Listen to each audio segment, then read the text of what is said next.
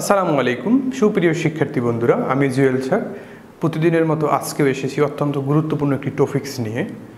আমি আজকে যে বিষয়টা আলোচনা করতে যাচ্ছি সেটা হচ্ছে পজিশন অফ নাউন। ইংলিশের নাউন চেনার ক্ষেত্রে পজিশনস অফ নাউন অত্যন্ত গুরুত্বপূর্ণ একটা বিষয়। পজিশন অফ নাউন কেন আমরা পাঠ করব বা কেন আমরা শিখব? মূল কারণ হচ্ছে আমরা কখনো কখনো নাউনকে অ্যাডজেক্টিভ হিসেবে বিবেচনা করে ভুল করি, আবার দেখা যায় কখনো কখনো অ্যাডজেক্টিভকে নাউন হিসেবে বিবেচনা করি, আবার কখনো কখনো আদার পার্টস অফ স্পিচ হিসেবে কাউন্ট করি।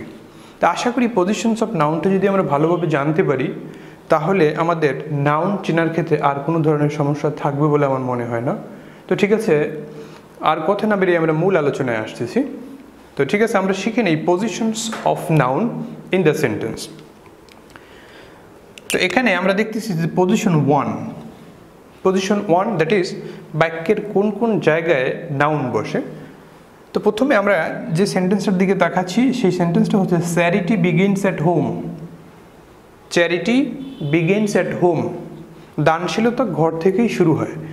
তো দেখা যাচ্ছে যে এই বাক্যে এই বিগেন্স হচ্ছে একটা ভার্ব, বাক্যে বিগেন্স হচ্ছে ভার্ব, আর ভার্বের পূর্বে আমরা জানি সাবজেক্ট বসে, আর সাবজেক্টের স্থানে বসে এমন শব্দগুলো সবসময় নাউন হয়।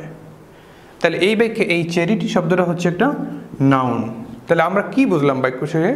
যে ভার্বের পূর্বে সাবজেক্টের স্থানে নাউন বসে। এর পরবর্তী সেন্টেন্সে আমরা আসছি, করাপশন স্পয়েলস আ নেশন। দুর্নীতি একটা জাতিকে শেষ করে দেয়।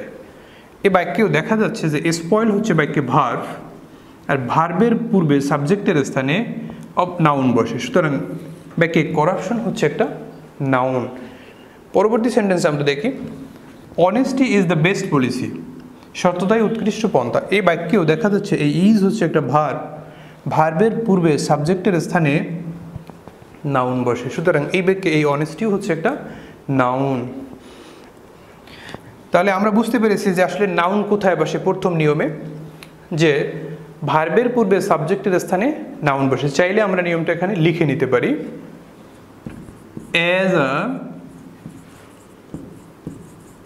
Subject of verb. তার মানে হচ্ছে ভার্বের সাবজেক্ট রূপে নাউন বসে। এইবার আমরা পজিশন 2 অর্থাৎ দ্বিতীয় অবস্থানটা আমরা নির্ণয় করে নিই। Everyone wants happiness. একটা জিনিস মনে রাখবেন, বাক্যের ভার্বকে চিনতে পারলে দেখবেন ভার্বের পূর্বের স্থানটাকে বলা হয় সাবজেক্টের স্থান, আর ভার্বের পরের স্থানটাকে বলা হয় অবজেক্টের স্থান। তাহলে সাবজেক্টের স্থানেও নাউন বসবে এবং অবজেক্টের স্থানেও নাউন বসবে। তাহলে দেখুন তো পজিশন 2তে এখানে এই ওয়ান্টস হচ্ছে একটা ভার্ব, ওয়ান্টস হচ্ছে একটা ভার্ব। তাহলে ভার্বের পরে অবজেক্টের স্থান, আর অবজেক্টের স্থানে শব্দগুলোও কি হয়? নাউন হয়। সুতরাং in this sentence the word happiness is a noun. এর পরবর্তী সেন্টেন্সে আমরা আসি, যেমন he had a wonderful dream.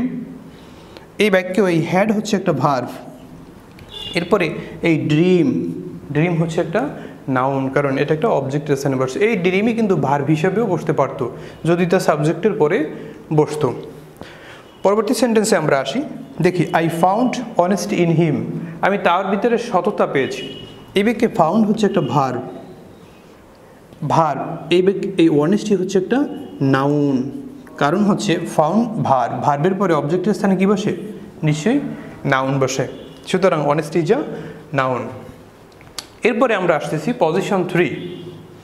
Position 3 আমরা একটা বিষয় খেয়াল করে নিই, এখানে আমরা হিজ সব দেখতে পাচ্ছি, পসেসিভ অ্যাডজেক্টিভ। তো দেখা যাচ্ছে যে হিজ বিহেভিয়ার, তাহলে আমরা জানি পসেসিভ অ্যাডজেক্টিভের পরেও শব্দটা নাউন হয়। তাহলে এই বাক্যে এই বিহেভিয়ার শব্দটা কি? একটা নাউন।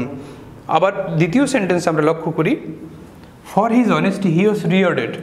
ইন দিস সেন্টেন্স এখানেও কিন্তু হিজ একটা পসেসিভ অ্যাডজেক্টিভ রয়েছে, সুতরাং এর পরের শব্দটাও কি? নাউন।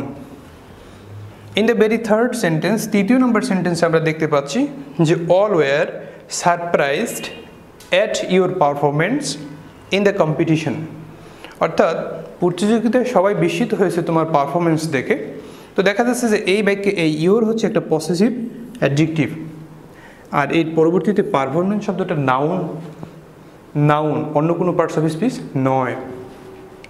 তাহলে আমরা তৃতীয় নম্বর নিয়ম থেকে আমরা কি বুঝলাম যে পসেসিভ অ্যাডজেক্টিভের পরেও কি বসে, নাউন বসে। আমরা তো নিশ্চয়ই জানি যে পসেসিভ অ্যাডজেক্টিভ কি, মাই, hour, your, there, his, her and it's, এগুলোকে পসেসিভ অ্যাডজেক্টিভ বলা হয় এবং এদের পরে শব্দগুলো নাউন হয়। পরবর্তীতে আমরা পজিশন 4-এ চলে আসি। তো আমরা দেখতে পাচ্ছি যে এখানে অফ রয়েছে। আমরা জানি অফ একটা প্রিপজিশন, প্রিপজিশনের পূর্বে এবং প্রিপজিশন, বিশেষ করে প্রিপজিশনের পরেও নাউন বসে, ঠিক আছে, কিন্তু অফ একটা বিশেষ ধরনের প্রিপজিশন যে অফের পূর্বে এবং পরে উভয় জায়গাতে নাউন বসে। তাহলে এই বাক্যে এই ওয়েদার শব্দটা হচ্ছে একটা নাউন। পরবর্তীতে দি ওয়ার্ল্ড, অল শব্দটা হচ্ছে নাউন।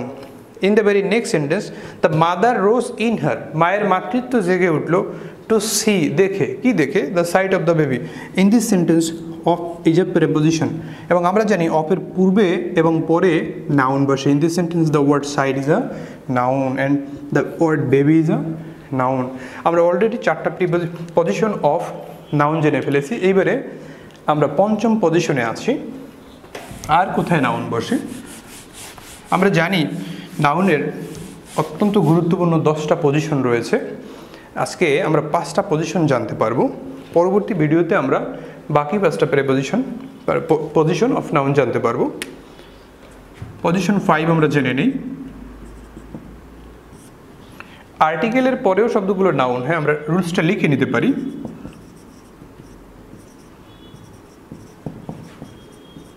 আর্টিকেলের পরে নাউন বসে। আচ্ছা, আমি যদি এরকম একটা বাক্য লিখি, আই গো দেয়ার, নিশ্চয়ই এই বাক্যে গো শব্দটা কোন পার্টস অফ স্পিচ? নিশ্চয়ই এটা ভার্ব, কারণ সাবজেক্টের পরে কি বসে? ভার্ব বসে। কিন্তু বাক্যটা এভাবে না হয়, যদি বাক্যটা এভাবে হয়, this is the go of the world, this is the go of the world. এইবারে খেয়াল করুন তো, এইবারে এই গো কোন পার্টস অফ স্পিচ? দেখবেন পরীক্ষার একটা এমসিকিউতে আপনার এই গোয়ের নিচে দাগ দিয়ে জানতে চাইবে গো কোন পার্টস অফ স্পিচ। স্বাভাবিকভাবে আমরা অভ্যস্ত গো হচ্ছে একটা ভার্ব, কিন্তু না, এই বাক্যে গো ভার্ব নয়, গো হচ্ছে একটা নাউন। কারণ হচ্ছে এখানে দি হচ্ছে একটা আর্টিকেল এবং আমরা জানি আর্টিকেলের পরের শব্দগুলো কি হয়? নাউন হয়। মনে রাখবেন, এই বাক্যে গো শব্দের অর্থ যাই অর্থে ব্যবহৃত হয়েছে, কারণ ও ভার্ব ছিল, কিন্তু এই বাক্যে নাউন হওয়ার কারণে ওর অর্থ কিন্তু আর যাইয়ের মতো নেই। এই বাক্যে এই গো শব্দের অর্থ হচ্ছে নিয়ম। তাহলে বাক্যটার অর্থ কি দাঁড়ায়? This is the go of the world, এটাই জগতের নিয়ম। আমরা আরও কয়েকটা উদাহরণ দেখি।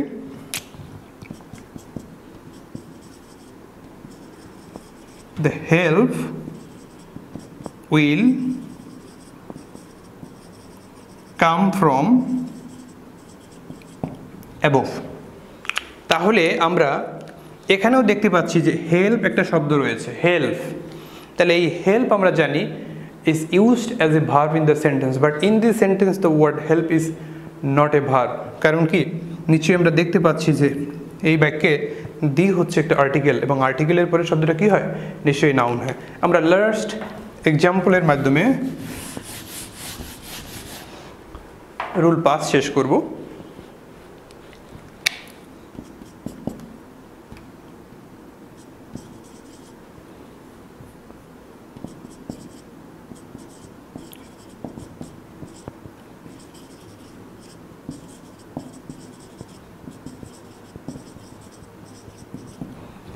Help will come from the above. তাহলে এই সেন্টেন্সে আমরা আরেকটা জিনিস খেয়াল করি। আমরা জানি above is a preposition, above হচ্ছে একটা preposition, but in this sentence above is not a preposition. কেন? দেখুন তো, এই বাক্যে দি হচ্ছে একটা আর্টিকেল এবং আর্টিকেলের পরে শব্দগুলো কি হয়? নাউন হয়। আর্টিকেলের পরে যে কোনো শব্দই নাউনে পরিণত হয়ে যায়, সেটা হোক আদার পার্টস অফ স্পিচ, সেটা হোক ভার্ব। যেমন মাঝে মাঝে আমরা বিস্মিত হয়ে যাই এভাবে দেখে, যেমন দেখুন তো, he will work by then he will work by then position নিশ্চয়ই একটা গুরুত্বপূর্ণ ব্যাপার দেখুন আমরা কিন্তু জানি যে দেন হচ্ছে একটা adverb of time but in this sentence the word দেন কিন্তু অ্যাডভার্ব নয় কারণ কি বাই হচ্ছে একটা প্রেপোজিশনের পরে শব্দগুলো কি হয় নাউন হয় সুতরাং পজিশন এমন একটা ব্যাপার কেউ কারো পজিশনের অর্থাৎ কেউ কারো পরে আসলে সে ওই পার্টস অফ স্পিচে চলে যায় তাহলে আর্টিকেলের পরে শব্দগুলো কি হয় নাউন হয় আর্টিকেলের পরে শব্দগুলো নাউন হয় তাহলে আমরা অবশ্যই 5টা ইম্পর্টেন্ট নিয়ম বুঝতে পেরেছি positions of noun in the sentence তো আজকের মতো এখানেই শেষ আল্লাহ হাফেজ ভালো থাকবেন অবশ্যই মনে রাখবেন চ্যানেলটা সাবস্ক্রাইব লাইক শেয়ার কমেন্টের মাধ্যমে রিড জব এজু চ্যানেলের সাথেই থাকবেন এই বলে আজকের মতো এখানে শেষ করছি আল্লাহ হাফেজ